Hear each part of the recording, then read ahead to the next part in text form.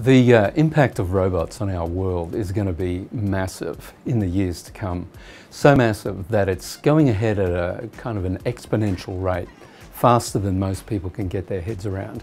The threat that people see, they're calling it an existential threat, which is a little bit extreme, I think, to call it that. It means that, they threaten our very existence. And people can be a bit worried about that, but really the reality of it is that if you can get your head straight with this whole idea, then there's plenty of opportunities for people to do great things.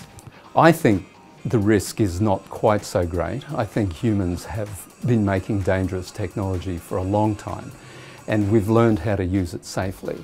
And I don't think this will be any different. I do think that we are going to enter into a very useful partnership with robots so that our intelligence will merge with the artificial intelligence to increase our IQs, and that will be what humanity becomes in the 21st century.